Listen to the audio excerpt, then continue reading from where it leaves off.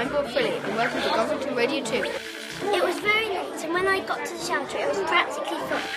Producing radio broadcasts is a great lesson idea for enhancing the pupils' production of non-fiction texts. This is the sort of second stage in producing a really good quality written recount. Before they write it, they need to know how to speak it.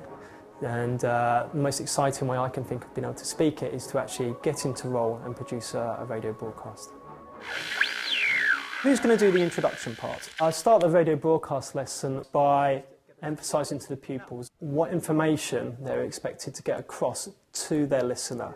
We're studying World War II as our topic. We're recounting a single incident where a lemonade factory was bombed, 107 people were killed. Is this story happy and jolly? Or is there something else going on here? Lots of people got killed by it. It's not a happy place to be. And then give them a template for which to write their script. This is split into the introduction, which the newsreader back in the studio will present. They have the job of including the main 5 W's and also grabbing the listener's attention.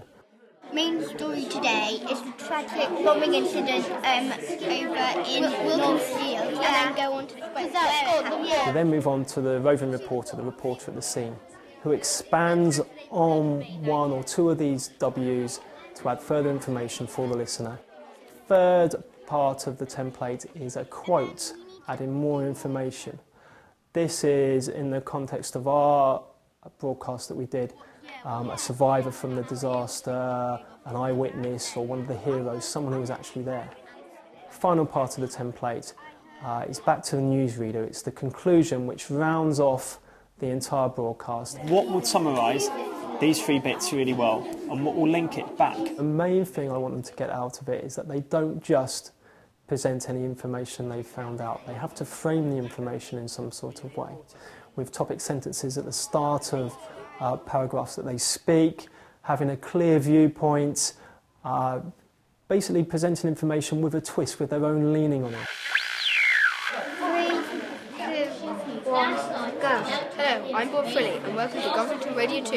A tragic event happened last night in Northfields, Newcastle. 107 people were killed by a direct hit on Wilkinson's lemonade factory. The next stage when they've written their scripts is the broadcast itself. For this we use ICT. It's a really efficient way of producing broadcasts quickly and easily. We have headphones and microphones which can be attached to the computers, which miraculously screen out a lot of background noise, so you really can hear the broadcast. And there's a number of free sound recording pieces of software out there which don't cost a score anything, which can be easily downloaded, and they're very, very simple to use. It was terrifying when I heard the bomb. Such a loud squeal. I was lucky to survive this tragedy.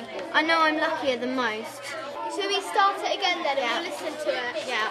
Ready, go, you go. It's not the best. They're constantly evaluating the recordings, so they record, they listen to it, they check, other people in their group check it. So there's that constant evaluation and editing going on. There's real teamwork involved. My throat and lungs were filled with dust. Next thing I knew, I was in hospital with a fractured arm. Now listen to it. With a fractured arm.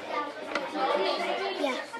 What I feel these broadcasts are really good for is really getting over the hurdle of stopping the children from just purely presenting the information. So they've got to present the information in such a way that it really engages, first of all, the listener. Once they've learned how to really engage the listener in their broadcast, they can then apply that to really engaging the reader when they come to write their recounts. This caused a huge amount of damage and death. Although 85 people survived, Wilkinson's lemonade factory will not be making lemonade anymore. Thank you. Britain can take it. Join me again tomorrow at the same time for more updates on the war. It's bye for me and bye for me.